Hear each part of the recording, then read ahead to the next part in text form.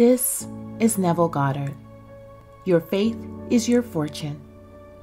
Chapter 26. Gethsemane. Then cometh Jesus with them unto a place called Gethsemane, and said unto the disciples, Sit ye here, while I go and pray yonder. Matthew 26:36. A most wonderful mystical romance is told in the story of Jesus in the Garden of Gethsemane, but man has failed to see the light of its symbology and has mistakenly interpreted this mystical union as an agonizing experience in which Jesus pleaded in vain with his Father to change his destiny. Gethsemane is, to the mystic, the garden of creation, the place in consciousness where man goes to realize his defined objectives.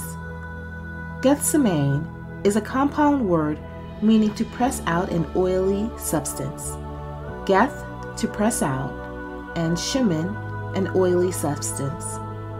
The story of Gethsemane reveals to the mystic, in dramatic symbology, the act of creation. Just as man contains within himself an oily substance, which in the act of creation is pressed out into the likeness of himself, so he has within himself a divine principle. His consciousness, which conditions itself as a state of consciousness and without assistance, presses out or objectifies itself. A garden is a cultivated piece of ground, a specially prepared field, where seeds of the gardener's own choice are planted and cultivated.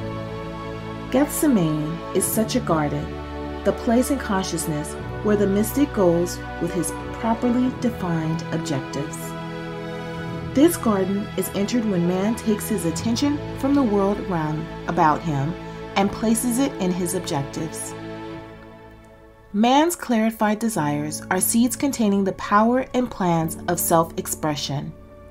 And like the seeds within man, these too are buried within an oily substance, a joyful, thankful attitude of mind.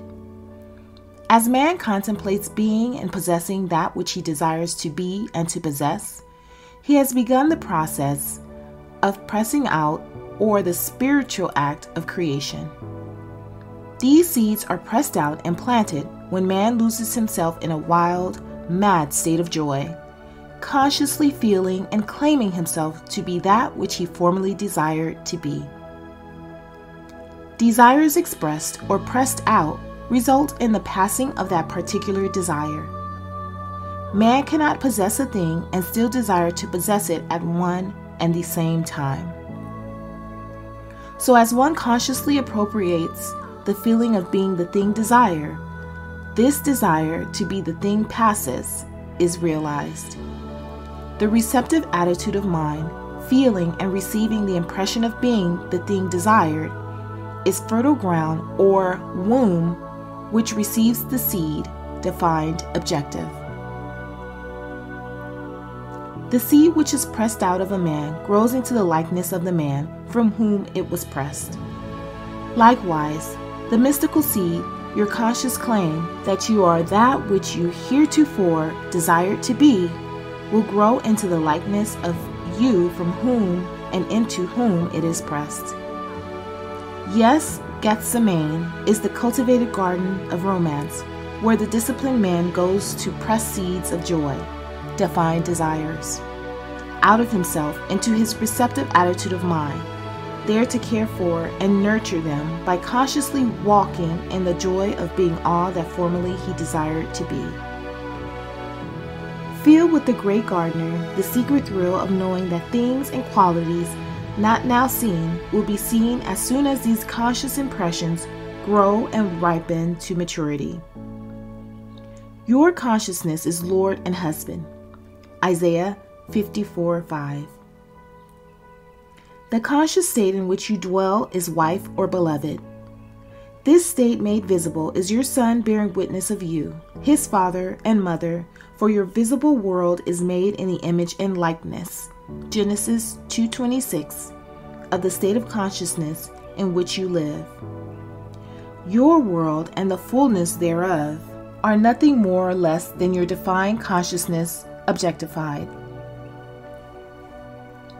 Knowing this to be true, see to it that you choose well the mother of your children, that conscious state in which you live, your conception of yourself.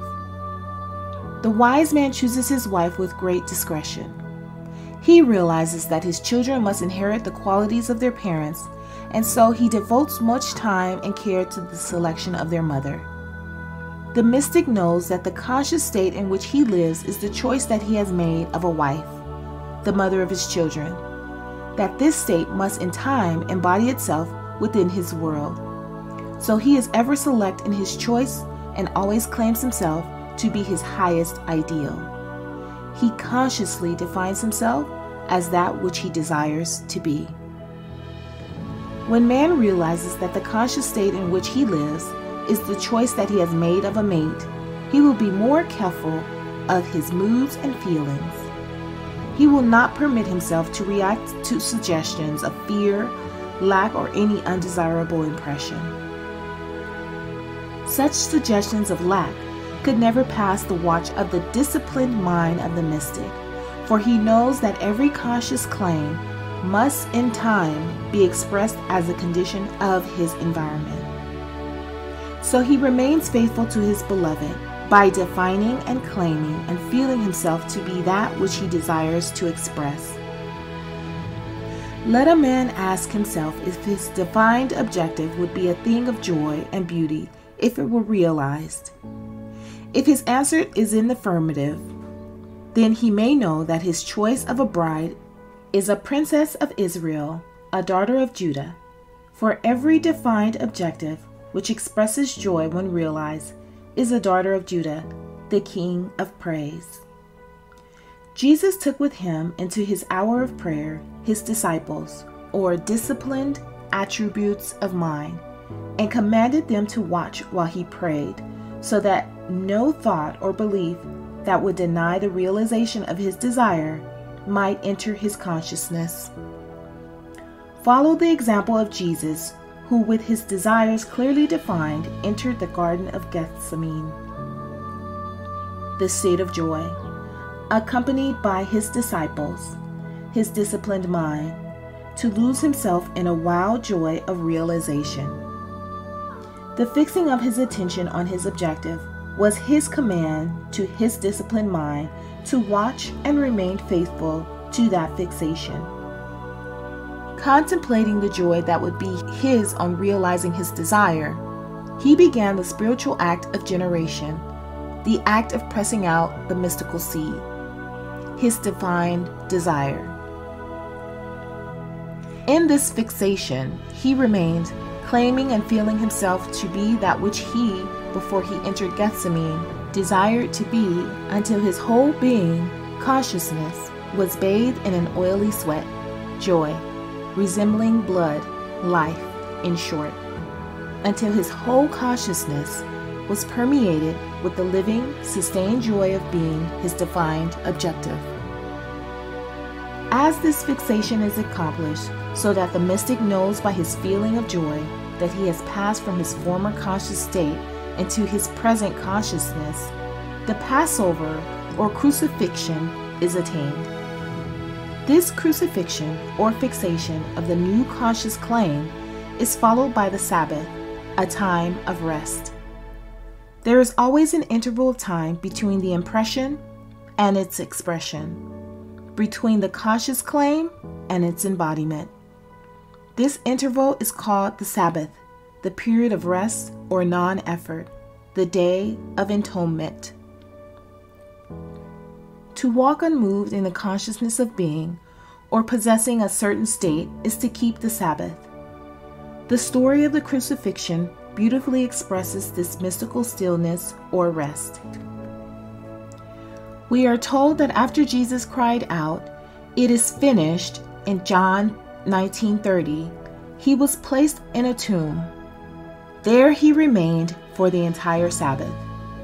When the new state or consciousness is appropriated, so you feel, by this appropriation, fixed and secure in the knowledge that it is finished, then you too will cry out, "It is finished," and will enter the tomb or Sabbath, an interval of time in which you will walk unmoved in the conviction that your new consciousness must be resurrected, made visible. Easter, the day of resurrection, falls on the first Sunday after the full moon in Aries. The mystical reason for this is simple. A defined area will not precipitate itself in the form of rain until this area reaches the point of saturation. Just so the state in which you dwell will not express itself until the whole is permeated with the consciousness that it is so. It is finished. Your defined objective is the imaginary state. Just as the equator is the imaginary line across which the sun must pass to mark the beginning of spring. This state, like the moon, has no light or life of itself, but will reflect the light of consciousness or sun. I am the light of the world. Matthew 5:14, John 8:12, John 9:5, and John 12:46. I am the resurrection and the life. John 11:25. As Easter is determined by the full moon in Aries, so too is the resurrection of your conscious claim determined by the full consciousness of your claim, by actually living as this new conception. Most men fail to resurrect their objectives because they fail to remain faithful to their newly defined state until this fullness is attained. If man would bear in mind the fact that there can be no Easter or day of resurrection until after the full moon, he would realize that the state into which he has consciously passed will be expressed or resurrected only after he has remained within the state of being his defined objective. Until his whole self thrills with the feeling of actually being his conscious claim, in consciously living in this state of being it, and only in this way will man ever resurrect or realize his desire.